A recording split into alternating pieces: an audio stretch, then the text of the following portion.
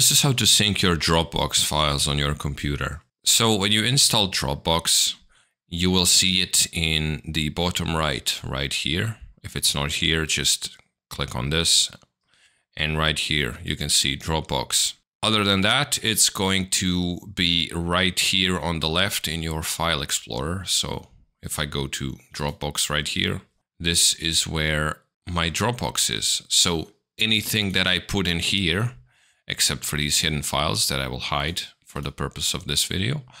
So this folder is already synced with my Dropbox. Anything that I want, I can just drag and drop here, and it's going to be synced. You can see the little green check mark up here. That means that it's synced successfully. When I remove something, I will get this remove from Dropbox account and all devices. And yes, I want to do that. There's also one thing you can do additionally. If you go to your taskbar here and open Dropbox, or rather click once on it, and then this will pop up, and click on your initials in the top right, and then go to preferences.